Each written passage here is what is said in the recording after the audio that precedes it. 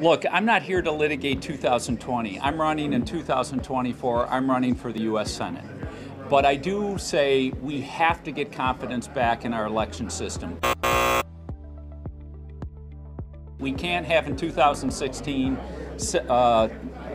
Hillary Clinton saying the election was stolen, causing a $110 million investigation by Robert Mueller that went on for, what, two and a half years, showed that there was no, Russian interference. And then 2020, the other side loses and then saying, the election was stolen. Were there issues? Yes. But we've got to move past that. We've got to get confidence in our election process.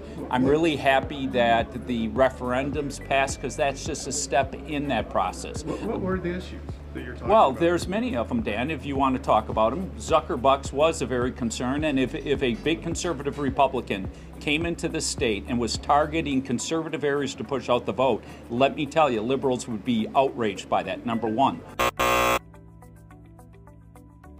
Number two, you look at the nursing homes. Look, I do lending into the nursing home community, or used to. The average life expectancy in a nursing home is 4 to 5 months. How can you have, Racine County Sheriff finding 100% of the people voting? And by the way, kids of parents, elderly parents that are dying saying, who voted for my parent? Who did that? That's a legitimate question. You had ballot harvesting in public places. A Dane County judge said it's illegal, but the votes got counted. You had correction of votes.